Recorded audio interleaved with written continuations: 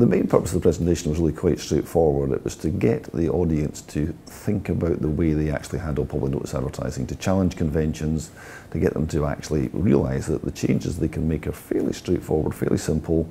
There will be a modicum of pain while they go through that change process, but the results will be eminently worthwhile.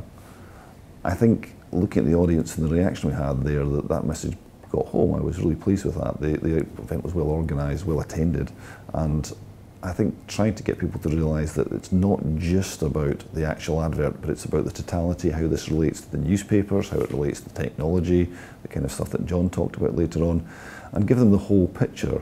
And from that perspective, I was actually really very pleased with the day. The main thrust of my presentation today was to try and explain to the councils and the public bodies in Wales what we had done in Scotland over the last 3 or 4 years, specifically to do with Tell Me and My Job Scotland, and the impact that that's had on the engagement with the citizens in Scotland. What I wanted to follow up and also try and put it in context for the delegates today was give them an idea of where the public and private sector are quite similar. The public sector is always thought of as slightly lagging behind the private sector, but private sector have got very similar requirements, concerns and issues they have to always deal with.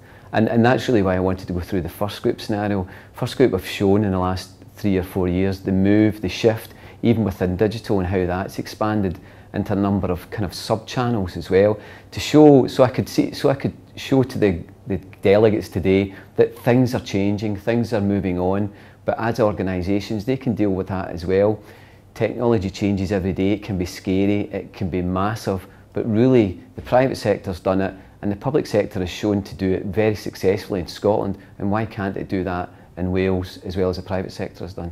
The main purpose of my presentation today was to introduce to Welsh colleagues the Scottish Public Information Notices website that has been live since December 2010 and publishes on one website notices that impact on people's lives, when roads may be closed, when planning applications go in for new developments, when schools could be affected by closures or have service interruptions, when elected members' surgeries are available.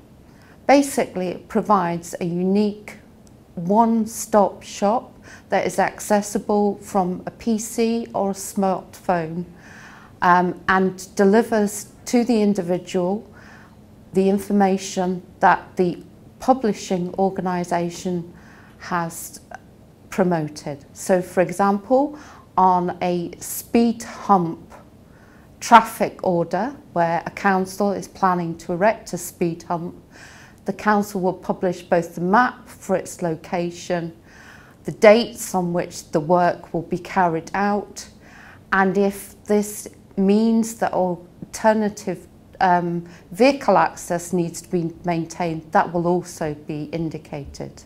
The main purpose of the presentation today was to talk through the pilot that we did in Wrexham, to talk about what worked, I think worked well, and some of the things that we would do differently next time, but also to talk about some of the future opportunities that may arise from this when we thought laterally about the whole application of the work we've been doing.